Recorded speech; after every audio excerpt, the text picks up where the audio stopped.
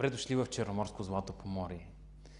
Една изключителна винарна, която се слави с бурно минало и забележителни винени традиции.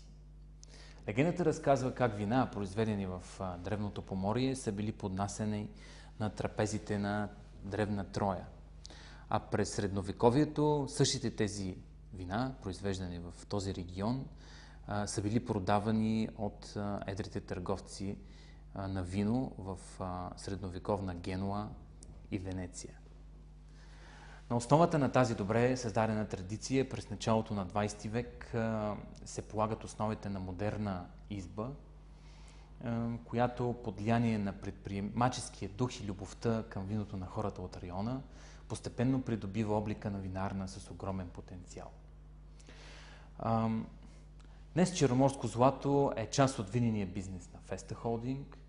Производствената база в Поморие произвежда вина, бренди и ракия от около 600 хектара висококачествени лозя, които са наши собствени лозя. През 2007-2009 година са инвестирани над 3,5 милиона евро в построяването на нова малка бутикова винарна, която е вътре в самата производствена база на Черноморско злато. И сега ще ви разкажа по-подробно какво представлява тя и как така тя е толкова важна за производството на нашите премиум вина. Микровинификацията, това означава, че всички съдове, в които се произвеждат вино, са малки. Тоест са между 1, 2 до 5 тона вместимост. Защо е нужно съдовете да са малки? Защото в тази микровинарна всички грозда, които получаваме от нашите собствени лозя, се селектират на ръка. Селектирането на ръка ни дава много голяма прецизност в начина, по който произвеждаме вината и дава възможност да творим и да правим точно това, което дава характера на нашите вина. Тоест, вината ни отразяват характера на мястото, където растат лозята. Гроздето се бере на ръка в специални малки касетки в хладните сутрешни часове на утрото, когато е най-добре, защото тогава гроздето е хладно и се запазва неговата плодовост и финес. Когато гроздето е цяло и веднага се донесе до мястото, където се винифицира, резултатите просто са най-добри, защото от момента, когато се скъса гроздето, докато стигне до мястото, където се прави вино, ако мине твърде много време, виното няма да има този свеж характер. В микровинарната имаме няколко сортировъчни маси. На една от тях гроздата се селектират като цели гроздове. След това зърната се отделят от чепките, които дават горчиви танини и се махат. И на второто ниво гроздата се селектират грозденце по грозденце. Всяко отделно зърно се оглежда и дали може да влезе в това вино.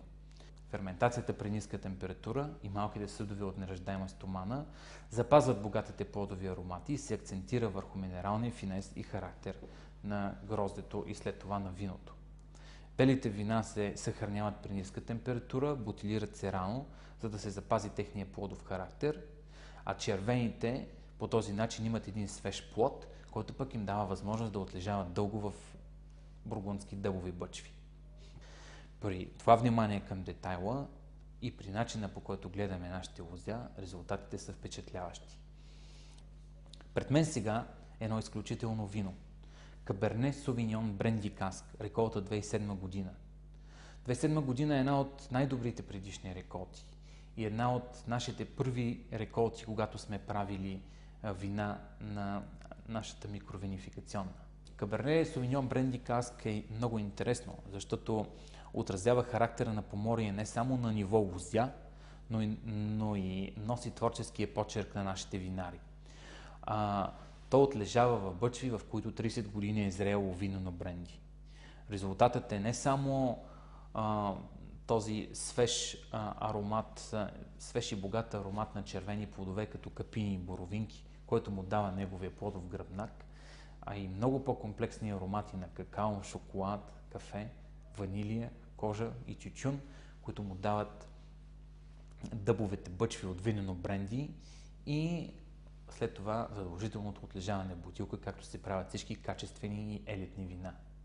Това вино е спечелило не само златен ритон на изложение Винария 2011, но и 2 златни медала на Мундус Вини, най-престижното международно състезание в Германия, като едно признание за изключителното качество и изключителен характер, което има това Каберне Совиньон. Може би, ако трябва да пиете едно единствено червено вино от Поморие, ще ви кажа, че това трябва да е бренди каска.